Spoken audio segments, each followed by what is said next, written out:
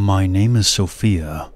This story happened to me in 2015 when I was 13 years old. At the time, I was living in Italy with my father, my sister, and my brother. Unfortunately, my mother left us when I was little because of severe mental issues. In 2008, my family moved back to my father's home country in the house that he grew up in, which was a 3-story house surrounded by forest. We stayed on the 3rd floor. One day, my sister and my dad left for a few days, and my brother was staying at a friend's house in a nearby town. My Aunt Rosa came and picked me up from school that day. Once we got back home, we had dinner, washed the dishes, and then went for a walk outside. It was a gloomy, cold December evening, but we enjoyed taking strolls through the Italian wilderness. It's definitely a different experience from back in the States. My Aunt Rosa left the house at around 3 p.m., so until my brother returned from his friends, which wouldn't be till the next day, I would be all alone in a big house in an isolated area surrounded by forest. I wasn't really nervous about it because shortly after my aunt left, I started to get tired, and I decided to watch some TV until I fell asleep. As I was falling asleep, I began to hear a noise. It sounded like a drill. So I got up and walked to my father's bedroom window, where the sound seemed to be coming from. Once I was at the window, I looked down and saw 2 men dressed in black. One of them was drilling on the window bars on the 2nd floor, directly below my dad's window. At first, I thought maybe my dad had hired someone to work on the house. I was only 13 at the time, and it took me a while to realize that these were the bad guys. After I realized that they weren't dressed like workers, and my dad didn't tell me about any kind of remodeling being done, I started to panic. The men finally removed the bars from the window and entered the house. I bolted to my bedroom to grab my phone. Unfortunately, this was before I got a smartphone. I still had an older model that didn't work too well, especially out here. I dialed my aunt's number, but when she answered the phone, I couldn't hear anything. My heart was beating so fast, it felt like I couldn't breathe. I quickly packed my bag, threw on a jacket, and thought that if I could run outside, I would just hide in the forest. But then I thought to myself, what if they don't even know I'm here? If I get caught trying to run, they could kidnap me, or worse. So I decided to stay and hide inside. When I heard the men moving around the 2nd floor, breaking glass and smashing walls, I became even more terrified. After a few minutes, I heard a car pulling up outside, followed by somebody yelling my name. I then heard, just outside my bedroom door, "Damn it, somebody's here. Let's go." My uncle then came barging into the house. "Sofia, are you here?"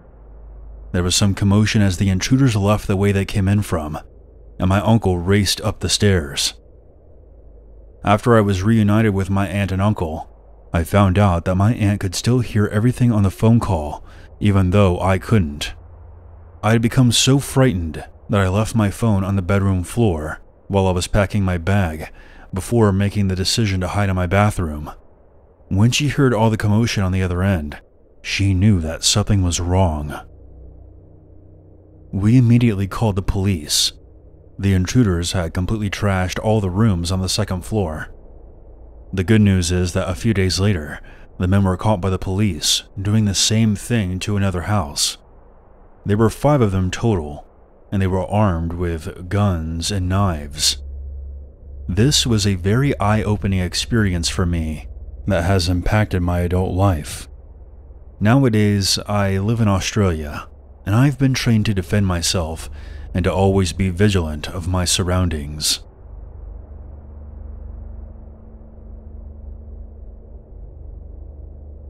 This story happened in the fall of 2017. My name is Nadia. and I was 27 years old back then. I live in Drexel Hill, Pennsylvania, with my two friends Nicole and Christina. We rented a house together and shared the same car, which was a 2009 Lexus. My friends and I are very close and are like sisters. This arrangement would not have worked any other way. One day we wanted to go on a road trip together, so we decided to drive from Drexel Hill to another town called Butler. At first, things were going pretty well. Along the way, we would make stops to explore the countryside, take pictures, and enjoy the scenery. It was fall, and it got dark pretty quick. On top of that, our gas-guzzling V8 needed a refill, so we had no choice but to stop at a gas station. We spotted one in the middle of nowhere.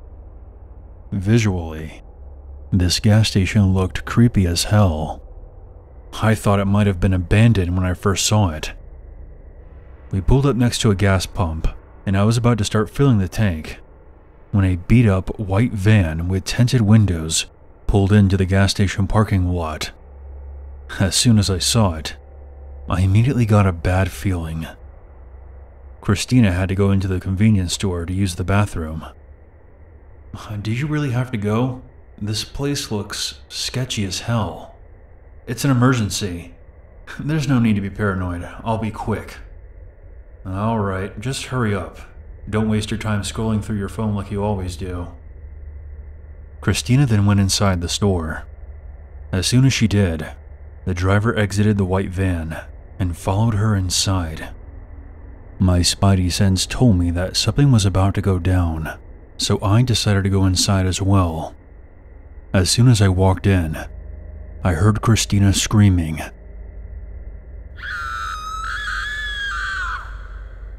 The driver of the van was dragging Christina to what looked like a back door. I quickly got out my pocket knife and stabbed the man in the back. The man screamed and let go of Christina. I used the opportunity to grab Christina's hand and pull her to her feet. The man staggered and struggled to pull the knife out of his back. He was so angry that his face was red. He then let out a shout of pure rage and chased us out of the store. Luckily for us, we were able to make it back to the car. I put it into drive and drove out of there as quickly as possible. In my rearview mirror, I saw the white van from before pull out of the gas station parking lot and began to follow us. Fortunately for us, our Lexus had a more capable engine, so I put the pedal to the floor and we eventually lost him. His busted-up kidnap mobile wasn't able to keep up. We went to the police station to file a report, but we never heard anything back. There were no employees present when all of this went down inside the store, and this was definitely the kind of place that may or may not have working security cameras. We were all pretty shaken up about this. It's not every day that you see one of your best friends literally being dragged away by a stranger. But thankfully, I was able to intervene and save her.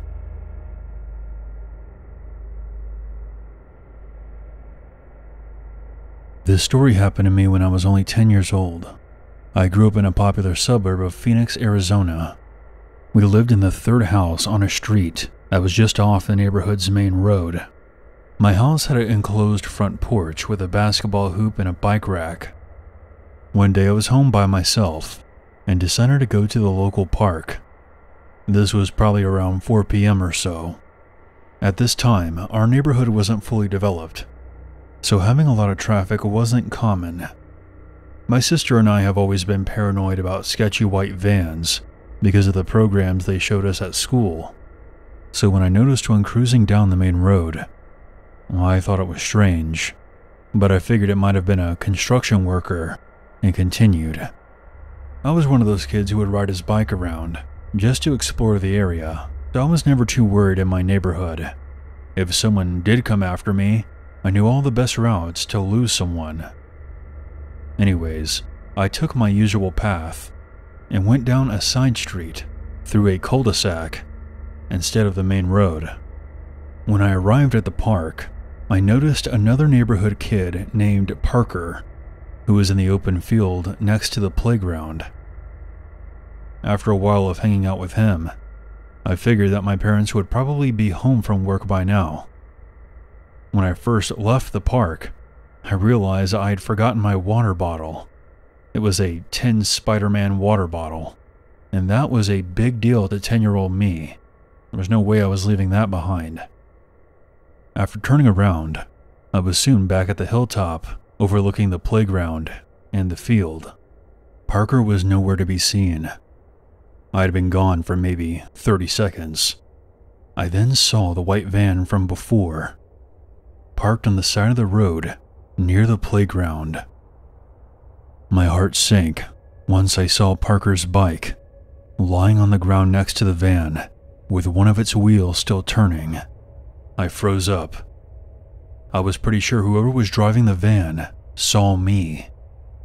I quickly turned around and sped down the sidewalk and booked it home. Once I got back to my house, I made sure I didn't leave my bicycle by the front door or the porch. Instead, I threw it over the back gate so it wouldn't be visible from the road. After this, I rushed inside and locked the door. I was covered head to toe in sweat. After about 20 seconds of catching my breath, I decided to peer out through the peephole, and for a split second, my heart stopped.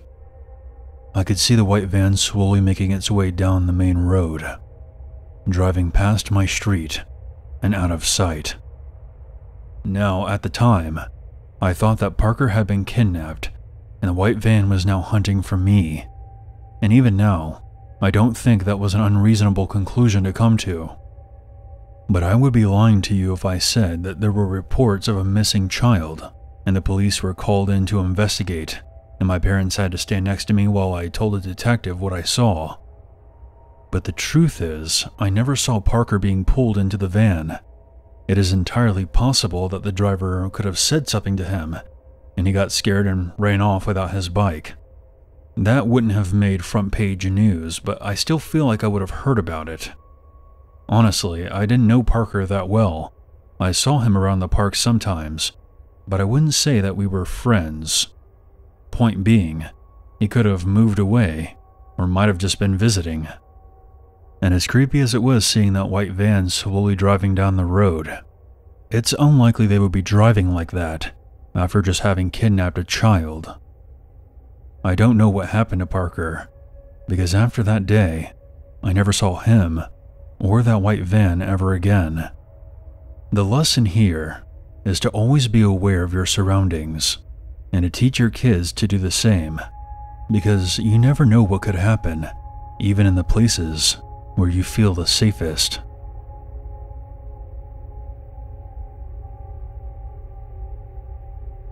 I'm 19 and currently attending university.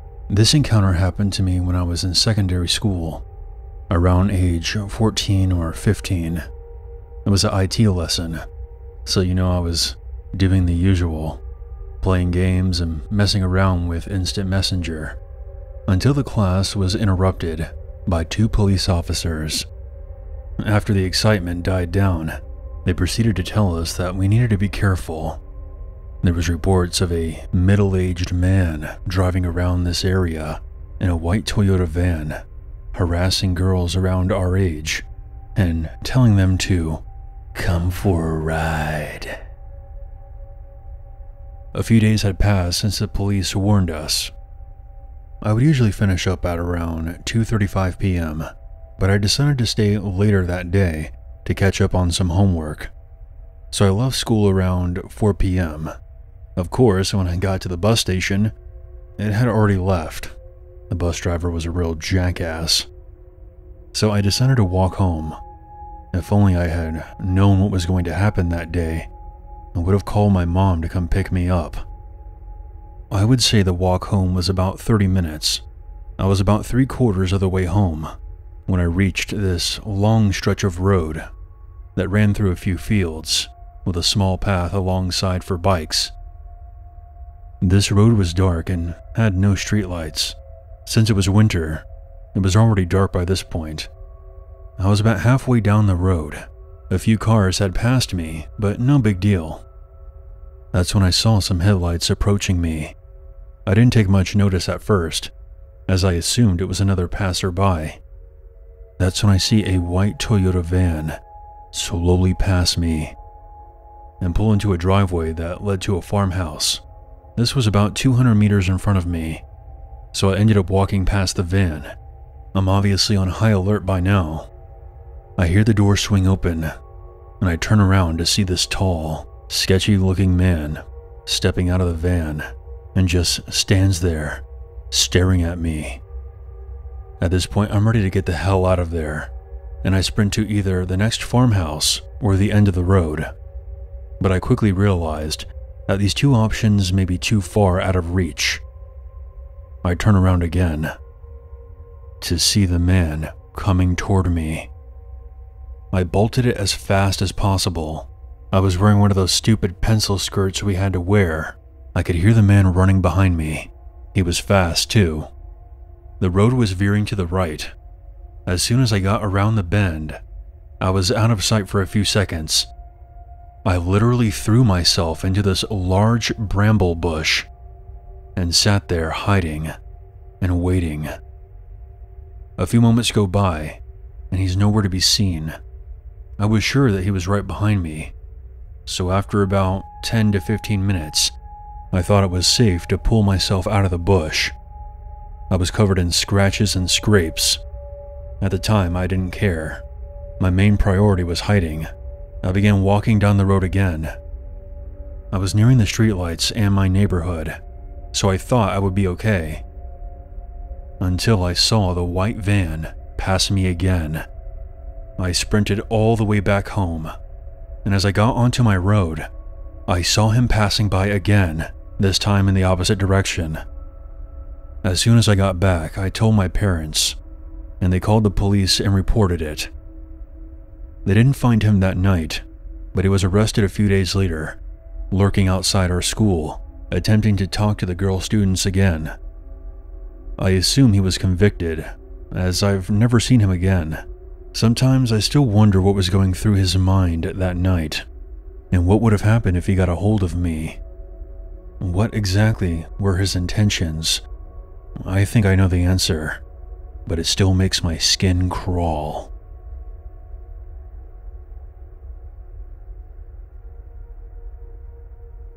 When I was a kid, I was hanging out at this place called the Pinecone Forest, which is what the neighborhood kids would call the small patch of trees on the side of the road.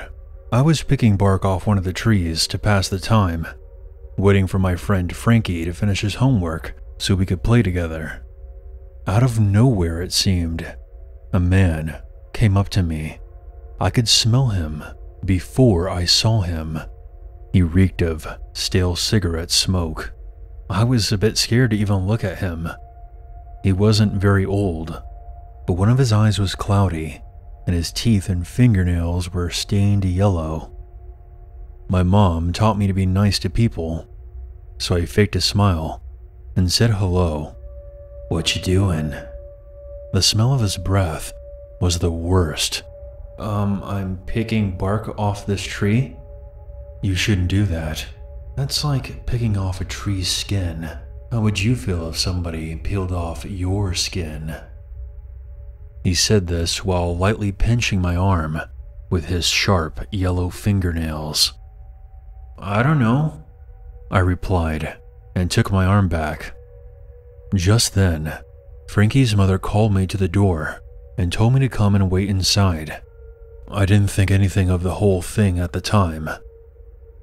Yesterday, when I was visiting my sister's house with my mom, watching my son and nephews play around in the yard, I remembered this encounter and brought it up to my mom. She had this look of, I don't know, guilt maybe? She said it was probably time that I knew the whole story. She thought I had forgotten about the whole encounter, so she never brought it up to me. First, you should know that the neighborhood I grew up in is a small, tight-knit community. Everyone knew everyone there, and there was no reason for an outsider to be there. unless they were visiting someone. Anyway, this is what happened. Frankie's mom, Sonia, noticed a white van with no windows parked on the side of the road. She didn't recognize it, but figured that it was someone visiting one of her neighbors. Sonia later told the police that the van had been there all morning and afternoon. She was kind of keeping an eye on it. She said it gave her a bad feeling. Her house had a huge window in front, facing the pine cone forest, and the van was parked next to it. She saw me waiting for Frankie and kept a constant eye on the van while holding the phone just in case. She then saw the man exit the back of the van and walk up to me. As soon as she saw him grabbing my arm, she called the cops right away. It was then that she told me to come inside. The cops stopped the man outside the neighborhood. In the back of his van were binoculars, a Polaroid camera, and pictures of me taped all over the walls and ceiling. The photos were of me at school, my grandparents' house, at the bank with my mom. But the story doesn't end there. He had a key to a storage unit on him. Inside the unit, they found a cabinet full of knives. And I'm talking about a lot of knives in all shapes and sizes. There was also a few books on the human anatomy, obstetrical equipment, duct tape, and 10 empty 5-gallon buckets. In the middle of this unit was an old bed that was used to restrain mental patients, so it had wrist and ankle straps. The entire inside of the unit was covered in plastic wrapping. Last my mom heard about him, he was locked away in a high-security mental institution for the criminally insane.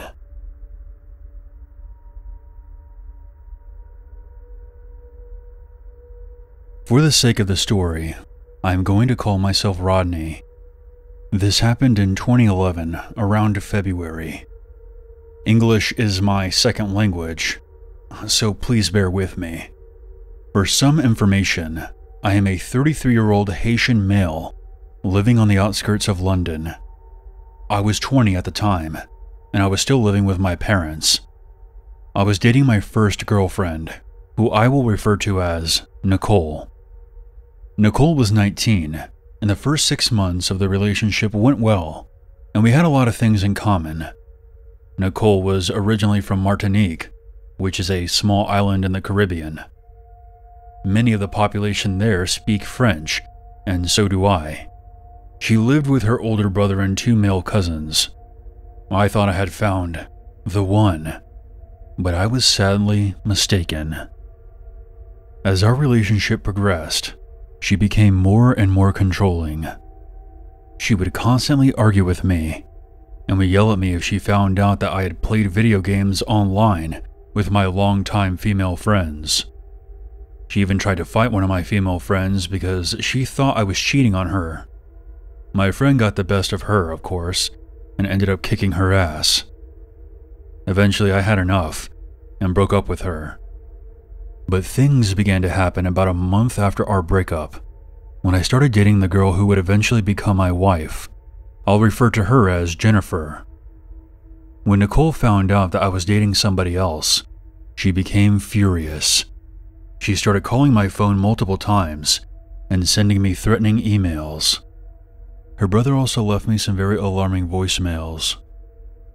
"You fucking scumbag. You're going to suffer for hurting my little sister's feelings. I know where you live, and I'm coming for you." Jennifer was concerned, but I didn't think anything would happen. But again, I was sadly mistaken. One night, both of my parents were out of town, so Jennifer and I were all alone, having a good time. We then heard someone hitting the front door. It wasn't like somebody was knocking. It was like they were trying to break it down. "I told you that I would come for you, didn't I? I'm gonna kill you and that little bitch you're with. You should have never hurt my sister, and now you're going to pay." I recognized the man's voice right away. It was Nicole's older brother. We ran upstairs to my bedroom, and we soon heard the maniac downstairs bust open the front door and began to make his way inside, but we also heard other people running into the house, followed by a commotion. We locked ourselves in the bedroom and called the police. They showed up not even a minute later. It turns out that the other people who ran into the house were our next-door neighbors. They saw what was going on and decided to intervene. The police found a huge kitchen knife in his backpack. Both my ex-girlfriend and her older brother were arrested for attempted manslaughter. Now, I know what you might be thinking. Attempted manslaughter? The man planned on murdering both of us. But remember, this is the UK. The justice system here is a complete joke. However, Nicole and her deranged brother were deported back to Martinique. But there's just one problem with this. Martinique is a French territory, so they can easily travel back to France, then sneak back into London from there.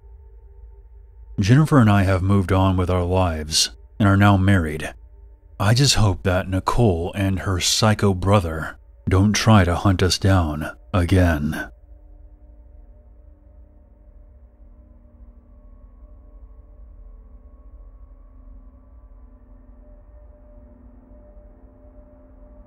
I am a 27-year-old male.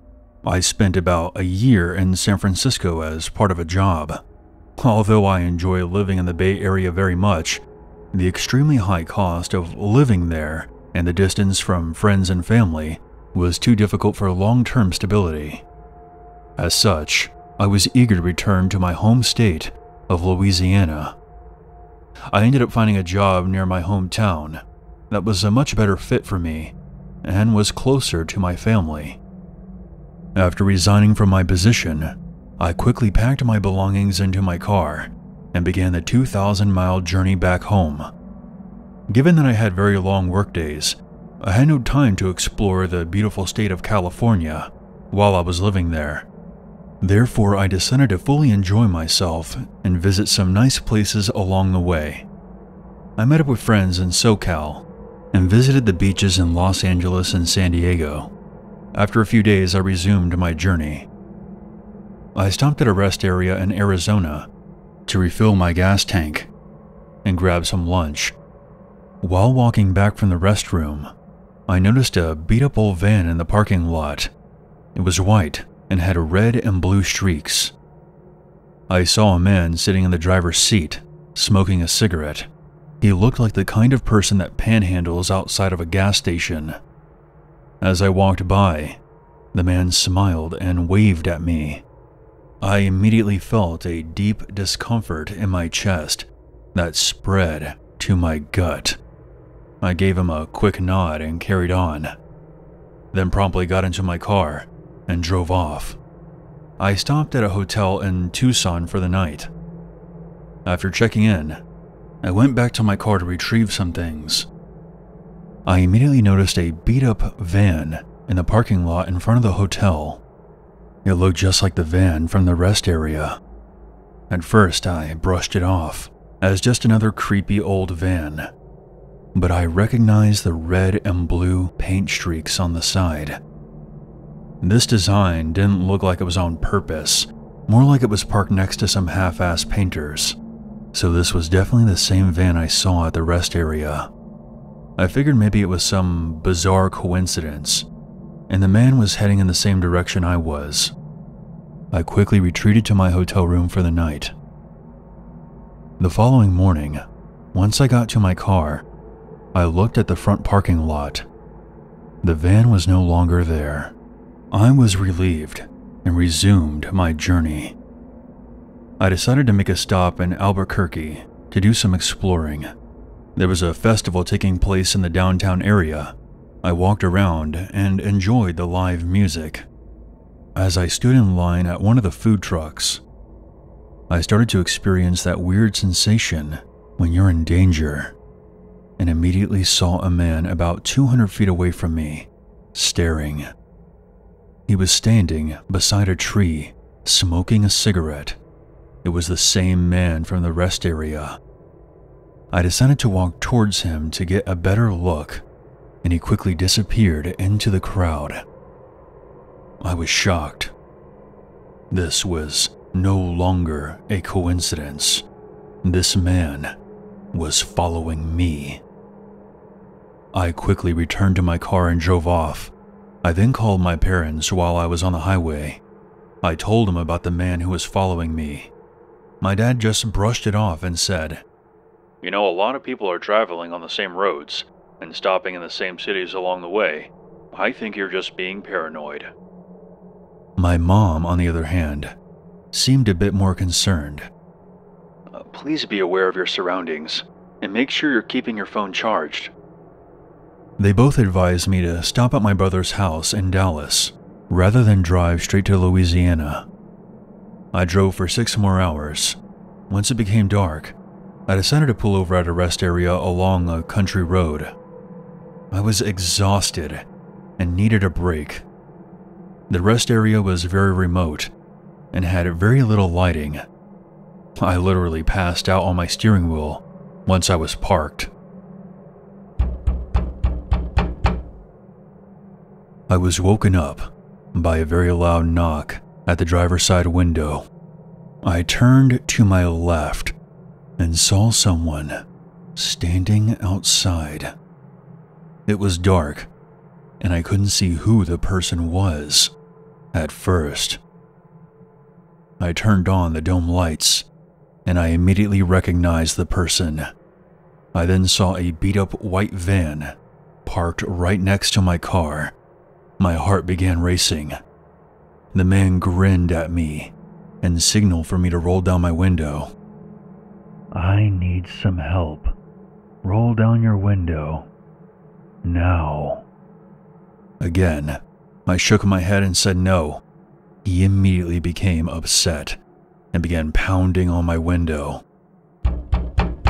The man then attempted to open my door, but luckily, I kept all my car doors locked.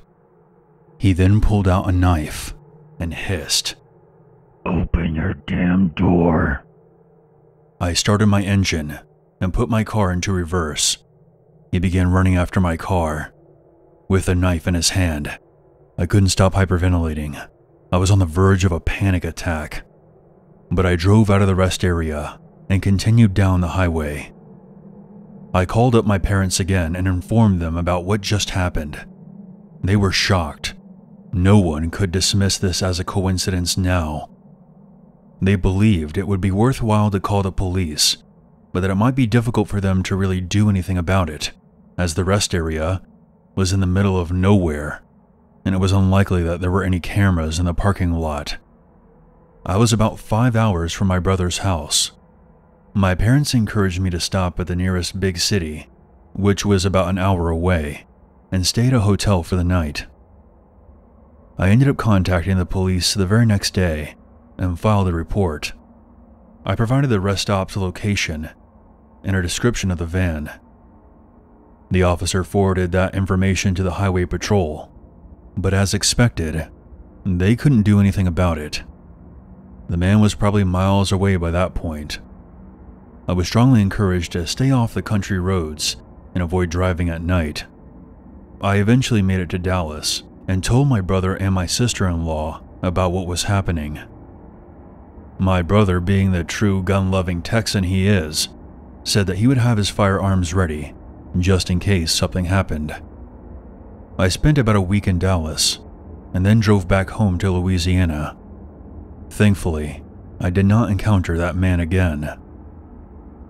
Since this traumatic experience, I have refrained from taking long road trips alone, and I'm almost always scared to drive through the countrysides now.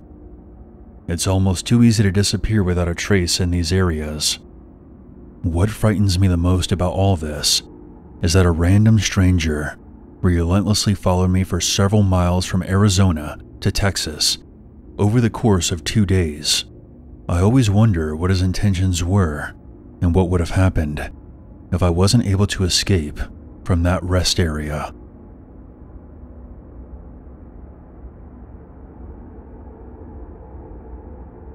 The story happened in the fall of 2009. I used to live in Harrisburg, Pennsylvania. For some information, my name is Venessa, and I'm a 30-year-old woman, but I was 16 back then. And this was the year that I got my driver's license.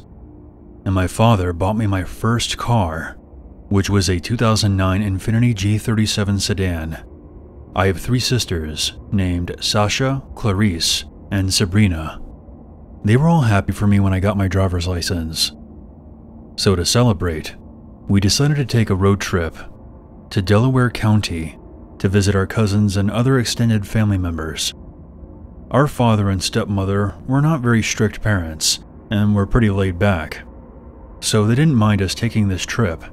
They just reminded us to drive carefully and to always be aware of other drivers on the road. So we packed our bags and hit the road to spend the weekend at our uncle's house. The road trip to Delaware County went well, but when we headed back is where shit went south.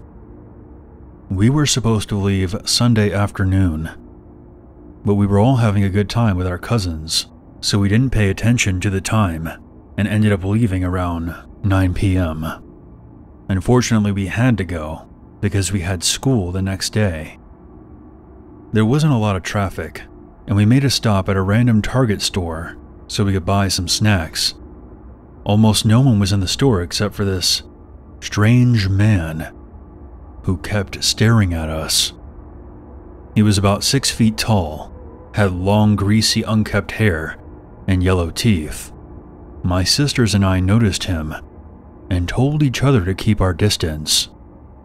While we were creeped out by this guy, we didn't think too much of it, but we started to get worried. Whenever we would go down another aisle, he would follow us. He eventually addressed us and said, "Oh, you girls look so gorgeous tonight." Sabrina, who has a big mouth, responded with, Ew, you can fuck off now, pedo. Get a life. You better watch your mouth, little girl. I paid you a compliment, and you have the nerve to run your mouth? This is when I told my sisters that we should leave. We went to the checkout line and paid for our snacks, but when we got outside and walked towards our car, the man emerged from between 2 parked cars and rushed at us with a knife. I'm gonna watch your guts spill out like sausages. We went into full panic mode and began running. We decided not to run to our cars because if we tried to open our car doors, the maniac would definitely catch us. Luckily, the man wasn't very fast and he could not keep up with us. We crossed the street and decided to hide behind some large trees. We managed to outrun him, but he was still looking for us. I'm going to find you, and when I do, I'm going to enjoy separating your heads from your fucking bodies. Fortunately, he did not see us, and we were able to run back to our car. It was only when we got back that he finally spotted us. I quickly put the car into drive and floored it out of there. But the drama was far from over. To our absolute horror, a pickup truck began tailing us. I made a quick getaway from the Target parking lot, but I wasn't driving very fast because I thought it was over. The road we were driving on now was narrow, so I couldn't go any faster to escape him. He was tailgating us and even hit the back of my car. Eventually the road widened, so I used it to my advantage and put the pedal to the floor. His old truck couldn't keep up. I then made a sharp right turn. He also turned, but he was too far behind. By the time we got to the highway, I lost him completely. Looking back now, I regret not going to the police station, but we were all freaking out and not thinking clearly. But in the end, I'm glad that we didn't get decapitated. by that absolute maniac.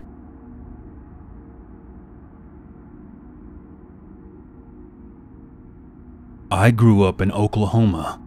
This happened when I was about 10, and my brother was 12. We were playing out in our front yard one afternoon when our neighbor called us over. He lived one house away, and we hadn't interacted with him before. Maybe just saying hello if we passed by when he happened to be outside. I've always been a really shy kid, so I stayed back while my brother went up and asked what he wanted. He explained that he was planning on going out of town within the next few days, and he wanted us to take care of his pool while he was gone. He said that summers were too hot for kids not to be swimming. My brother agreed, and we were told to come over in 2 days. On top of being shy, I was also very paranoid, and I had this weird feeling about our neighbor. This proposal came out of nowhere. I told my brother, "You can go if you want, but count me out." I guess my mom saw us talking to him and came outside and asked what he wanted. We explained his story. No, you two aren't going over there by yourselves. We don't even know that man." 2 days later, we still see his car in the driveway and lights on inside. Something about him bothered me. I told my parents that he never left for his vacation, so he must have been lying to us for some reason. They just sort of dismissed me and said that he probably just canceled his plans. Over the summer, I kept noticing him mowing the lawn 2 or 3 times a week. He never wore a shirt. He just went up and down his yard for hours. Once again, I would tell my parents how weird I thought he was, but they just kept brushing me off. A few more months went by, and school was back in session by now. I noticed him sitting outside his front porch every day the school bus drove by, and he would just watch us all get off, with this blank, unmoving expression. When someone is staring daggers at you like that, it makes you feel uncomfortable. Eventually, my parents decided to install a pool of our own. We had been asking for one for several years. They had to remove a large portion of our fence to get equipment into our backyard. It was one of those above-ground pools you had to anchor, but the ground here can be very rocky, and it took much longer to dig than expected. With the fence gone, our weird neighbor could now see directly into our backyard. I sometimes saw him watching from one of his windows. By the time the pool was completed, it was warm enough to go swimming. I headed outside in my swimsuit, with my clothes over the top. I immediately saw our neighbor staring at me, and decided to swim with my clothes on instead. Over time, I picked up on something.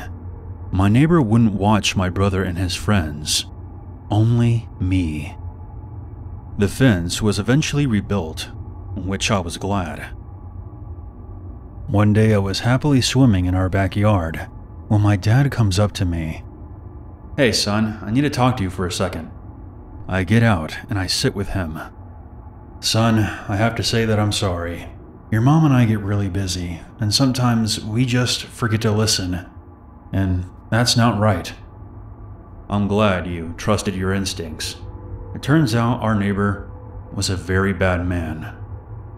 He didn't go into too much detail since I was still young, but on the school bus, some of the kids were talking. Our creepy neighbor had invited another girl from down the street to come swim in his pool. He brought her inside his house and started taking photos of her in her swimsuit, and then let her outside and told her that she needed sunscreen and would apply it for her. You get the idea. The girl's older sister came looking for her. She knew that her sister had gone inside, but he slammed the door in her face, so she ran home to tell her parents. The police were called, and he was arrested. His computer was filled with photos of children from around the area. Pictures of me could have been on it. They also found an alarming amount of CP. What still bothers me to this day is that his wife stayed by his side. Mind you, they had children who were toddlers at the time. He was convicted, but has since been released and is now back with his family. We eventually moved away for a different reason, but I can't imagine ever having to look at that man ever again.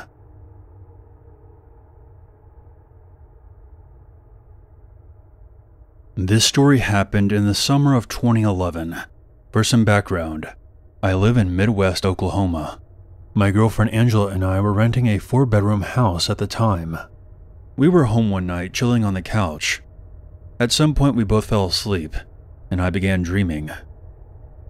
We were walking around our neighborhood when we saw a man trying to break into a car.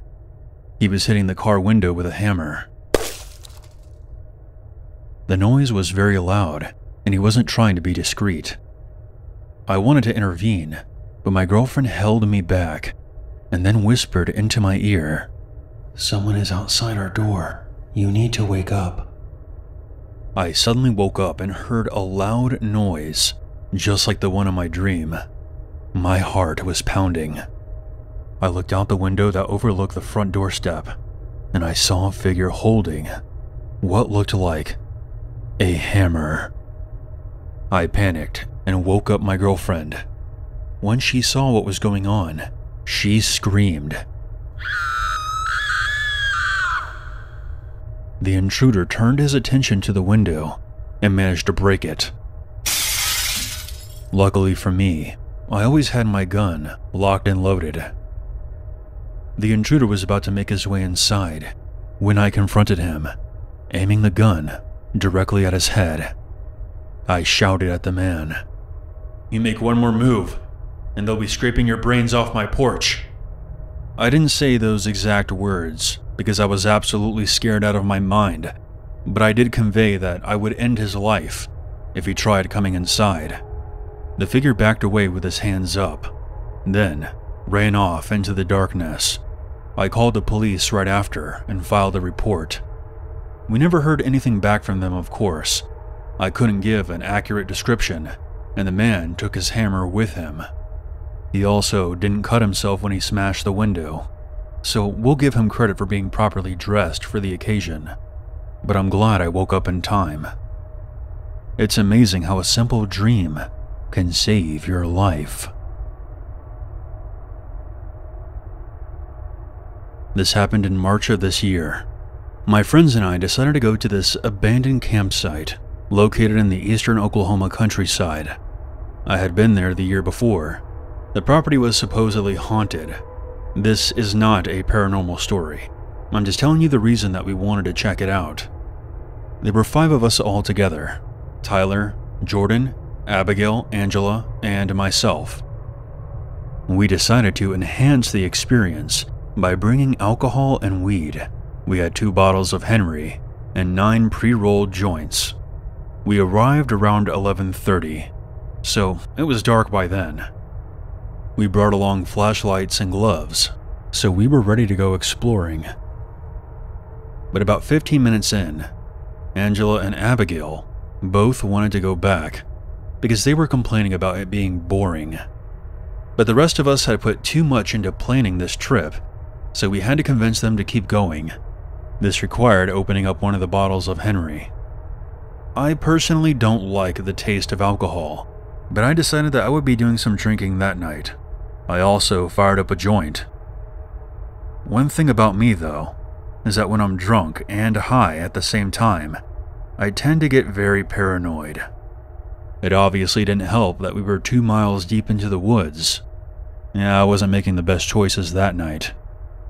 After a while, the paranoia began to kick in. I started hearing footsteps disturbing the leaves behind us. I was convinced enough to yell out, "Hey, is anyone there?" Again, this probably wasn't the best idea, because it freaked out Abigail and Angela. Tyler even asked me, "Dude, what are you going on about?" "Look, I know I'm kind of fucked up right now, but I'm hearing someone following us." "It's probably just an animal, dumbass. How stoned are you?" We kept going, but I continued to hear what I thought were footsteps behind us. The thought of it being an animal didn't make me feel any better. I've never seen a black bear in the wild, but I was pretty sure they were native to this area of Oklahoma. We got to the campsite soon after. We sat at a wooden table to rest after walking 5 miles in the dark. It was around 2:50 a.m. at this point, and we decided to start partying. Let's stop here for a moment and take stock of the situation. A bunch of young adults smoking and drinking in the dead of night on a deserted campground in the middle of the vast Oklahoma forest. There were several rumors as to why this place had shut down. Some say that one of the camp counselors lost his mind and murdered several children with a fire axe. Of course, there is no evidence that this actually ever happened. My guess is this place shut down because of financial reasons. It was now just a collection of abandoned cabins and a rec hall with a caved-in roof. We were definitely being loud as hell. When I drink, the alcohol runs right through me, so I have to relieve myself multiple times. I told the gang that I had to piss and went to go find a tree. I decided to walk further away from the group until they were out of sight. I wanted to avoid any pranks they would pull on me while I was doing my business. When I was midstream, I heard a twig snap about 15 feet behind me. I didn't think it was one of my friends, since the noise was in the opposite direction they were in. I pulled out my phone, turned on the flashlight, and nearly shat my pants at what I saw. Standing about 15 feet away, I saw 4 hooded figures among the trees. I zipped up my damn pants before my stream was even finished and started running back toward the group. "Guys, we need to leave here now. We aren't alone out here." They must have thought I was pranking them until they saw that I was running. They all got up and started sprinting. I heard more footsteps behind us and all around us. I genuinely thought that I was about to die. We were so deep in the woods that no one would hear us scream if we were slaughtered. None of us were thinking straight because of the recreational influence. Angela fell, and I guess no one else noticed except for me. I quickly turned to help her. Once I got her back on her feet, we couldn't tell where the rest of the group went. The moonlight was barely helping, and I didn't want to turn on my flashlight and give away our position. Angela was a mess at this point, crying and freaking out, so I had to try to calm her down and keep moving, even though I felt like I was having a panic attack myself. We kept going until we saw what looked like an old shed. I devised a plan to use the shed as cover while I called the others on my phone. Once we made our way inside, we stopped hearing the footsteps, so I thought we had lost them. The shed was actually a cabin with 3 rooms and a hallway. Once we got to the entrance, we were bombarded by a putrid smell. It damn near made me throw up all the Henry I had earlier. Angela, however, couldn't hold back and vomited right away. I tried calling Tyler and Jordan, but it just went straight to voicemail. I didn't have Abigail's number, and Angela couldn't help since her phone was dead. The smell was becoming unbearable, and I had a feeling I knew what it was. I left the entrance and made my way further inside. There was nothing of interest in the first 2 rooms, but the third I arrived at was where the stench was coming from. My heart was in my throat as I opened the door. I shined my light inside and was met with the most disturbing thing I think I've ever seen in my life. I know that a lot of you aren't going to believe me, but I'm going to tell you what I saw. At first, I was stunned when I saw a face on the floor staring up at me. It was only when I panned to my light that I realized that the head wasn't connected to anything. Leaning up against the wall were 2 torsos. Ah, fuck. There is something else that was there that I just can't bring myself to tell you. I like to think that I just imagined it, but I know it was there. I had to stay sharp if we were going to escape. I looked at the maps on my phone and saw that we were still 2 miles away from any roads. Angela was still bawling her eyes out. crying about how she didn't want to die. Honestly, I thought it was likely that we would end up dying that night. We heard the footsteps racing toward the cabin outside. I grabbed Angela and told her, "If you don't want to die, we have to run. And don't look back." I planned on running in the opposite direction of the road, while Angela made for the road. I would hide somewhere until whoever was following us passed us. Then I would eventually come out and head for the road. I took off, yelling to get their attention. I should mention that I'm in pretty good shape, since I used to play sports in school, so I was capable of running long distances. Once I was far enough away, I got down low to the ground behind a tree and covered up with leaves and branches to camouflage myself. I was already wearing dark clothing, so I felt this was my best chance. My biggest fear came true when I could feel something crawling down my leg. I've had arachnophobia since I was little, and I've been bitten by spiders before. If not for the adrenaline, I definitely would have freaked out and given away my hiding spot. After what felt like hours, but was probably more like 2 minutes, I could hear the footsteps running away from where I was. I still wanted to play it safe, and stayed down there for another 15 minutes before I thought it was safe enough to make a break for it. Soon I was back on my feet, heading in the direction the road was in. It was now 2:17 a.m. I tried my mom and dad's cell. Neither of them picked up. So I called the house phone. Yes, we still have those. After 2 rings, my dad picked up, and he sounded pissed. I immediately told him the circumstances and about the bodies I found, and that I was separated from all my friends. While I was on the phone with him, Jordan finally noticed that I had tried to call him. So I hung up with my dad and answered Jordan's call. "Dude, where the hell are you?" "Angela and I got separated from you guys. I told her to run toward the road, while I distracted whoever was chasing us. See if you can find her there. I'm heading that way right now, so I'll be there soon." "Okay, man. Watch your ass." I ended up getting there before the rest of the group. Angela came out from her hiding place. She told me that she thought I was a goner for sure. I sent Jordan our location, and they showed up about 5 minutes later. We were all relieved to see that everyone was okay. Angela and Jordan hugged each other for about 2 minutes straight. "Hey guys, that's lovely and everything, but we really should get out of here." Once we were back in the car, I told them about what I saw in the cabin. They asked me why I hadn't called the cops yet. I don't know. Maybe it had something to do with being chased through the fucking woods." I called up the police and gave them an approximate location of where I found the bodies, but I never heard back from them. I guess whoever was out there must have hidden or destroyed the evidence.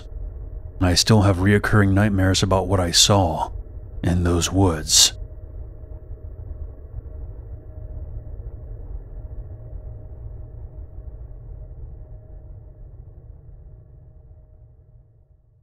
There's always a reason to be afraid.